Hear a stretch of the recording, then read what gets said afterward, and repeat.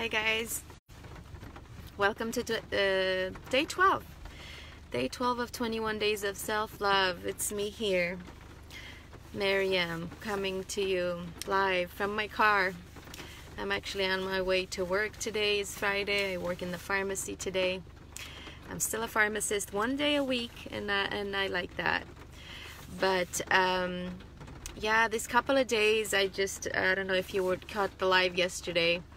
I've been feeling a little down. I've been feeling not my so grateful, lovely, bubbly self, which I think is my norm usually. And like I said, this whole past year, say hi if you come on live, because unless you type, I don't know who's live with me. But I'm just gonna be raw and real today. I have about 5 minutes before I go to work. But yeah, I've been feeling low, like really discouraged, putting myself down and feeling not good enough, as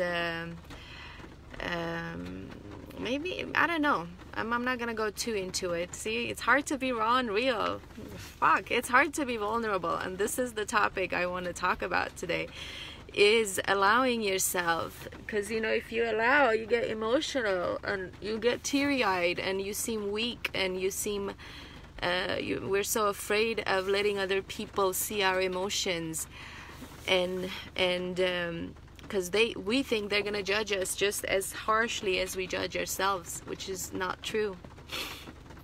So that's why allowing ourselves to feel, to actually feel our emotions, to feel vulnerable, to let ourselves cry. And it doesn't really have to be in front of other people, but if you can be witnessed in front of like a safe space, and I consider this group a safe space, even though there's like 250 people in there, almost, well, 260, but it's still, I'm hoping that I've created a space where you can let go and allow yourself to just be raw and real and speak from your heart, and because that's where the shifts happen, see. And I feel it myself. I feel a lot of emotion coming up, bubbling up in my heart, and and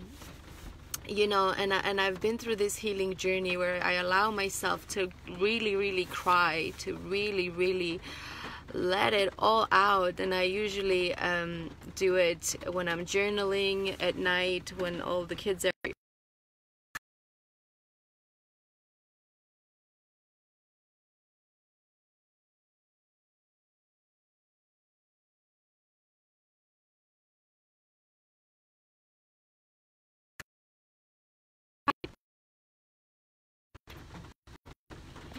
sending you love.